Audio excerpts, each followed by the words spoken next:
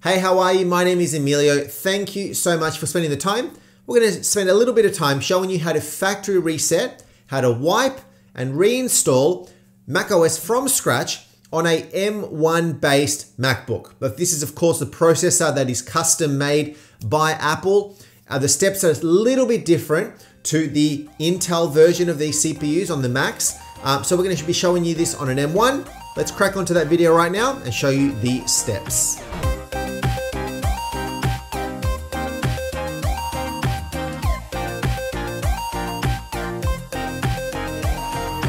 So the first thing you're going to want to do is ensure that your Mac is actually powered off. So if your Mac is powered on, go ahead and shut it down.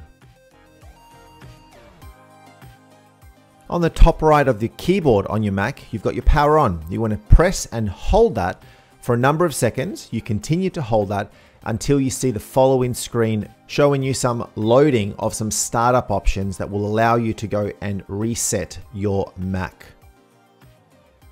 There will be an options icon that shows up right there along with your hard drive. The options looks very similar to your system preferences icon, but on the left, if you clicked on Macintosh HD, that would start your Mac as normal. But what we want to do is go to the right and select options, and then the macOS recovery will begin.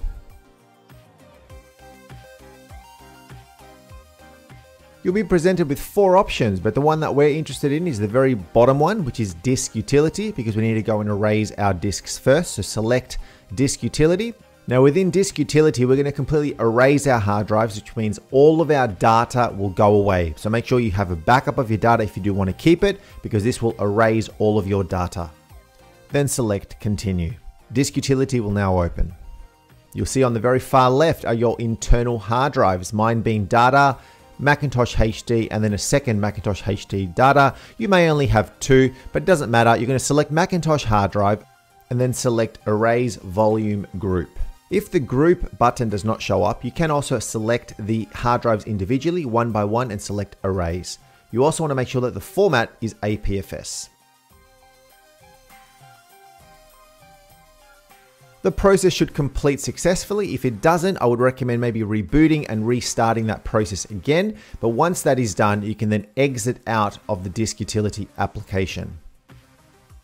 Now we're going to select the second option, which is reinstall macOS. First thing, make sure you're connected to a Wi-Fi network. And secondly, make sure that your Mac is connected to power, because it will drain a bit of battery. You can do it without power plugged in, but it's recommended that you do have it plugged in.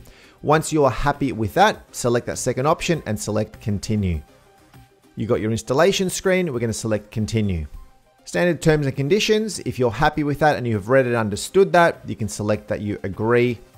We now want to select Macintosh HD, which is that second hard drive on the right, and select continue. Your computer will now go out to the internet, download macOS and reinstall it from scratch. So make sure you have a good connection to be able to do this. After some time, you'll be presented with this screen right here, which means that your macOS has installed successfully, and then you can begin the config, or you can simply shut down your Mac if you are happy with how it looks. So factory reset is done. You should now have a Mac that is being completely wiped. You can now sell it, you can give it away, you can reinstall everything from scratch if you're going to keep it.